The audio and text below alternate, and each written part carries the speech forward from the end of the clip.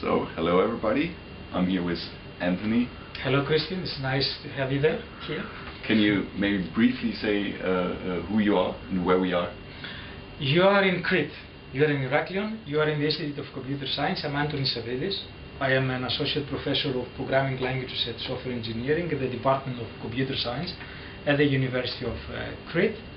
And we are also collaborating in the DOS initiative, Distributed Open Source Software Engineering, with other 12 universities. We are one of the participants, and we are happy that we joined you this year. And we are very happy to have you. So I have 3 questions for you. My first is, from your point of view, what are the main challenges in distributed software engineering? Yeah, I think that the challenges relate to the intersection between distributed collaboration and software engineering per se, in the sense that everything that relates to software engineering reappears and recurs when it is done in a distributed manner.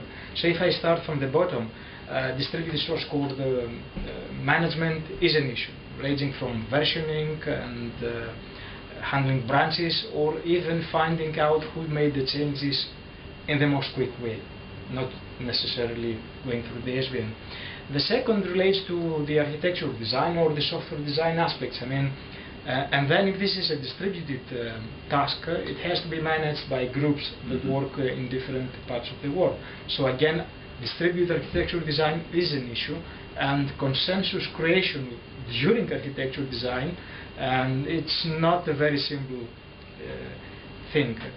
Now, the first that relates to the requirements, I think that practical is the easiest thing.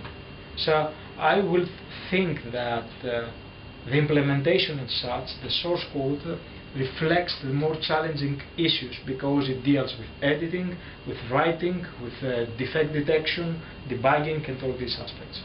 So do you have any insight for us on how to address these issues?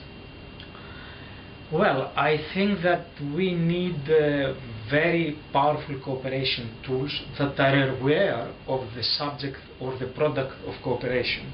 If it is architecture design, we need not just co-presence and video conference, but tools that allow to do cooperative architecture design that they know the subject of creativity. And if we go in editing, in source code editing, it is not simply, sometimes we think that just merging or combining different versions does not suffice. What happens if you have 2 colleagues that wish to work at the same program, and they are one in China, another in Greece, or in Zurich? So distributed editing or debugging are very important, but the distribution tool should know exactly what is a distributed task and should provide special customized facilities for this. If it is editing, for editing. If it is debugging, for debugging. If it is memory inspection, just for memory inspection. Okay. So my final question, could you recommend some good software engineering practices, especially for the students who are taking the course? I think that, well, we discussed about that. I think that the best we have now is design by contract. I'm not biased on that. I'm an evangelist of design by contract. I think that if someone wants to develop in a way that he doesn't have to write many comments, he doesn't have to write a lot of documentation, he doesn't have to spend hours of finding a bug during testing, but he would like to have the smallest possible time distance between the defect generation and defect detection.